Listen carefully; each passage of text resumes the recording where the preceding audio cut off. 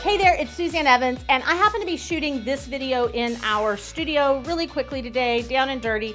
So sound is pretty good, lighting is pretty good, but I'll tell you, I have a lot of clients who set up home studios on their own for video. Awesome, great. You need a place where you can shoot video anytime, quickly and efficiently.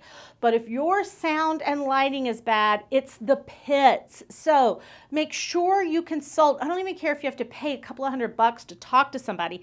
Get somebody to tell you exactly what type of lighting to have, exactly what type of camera to have, and the angle you want to have.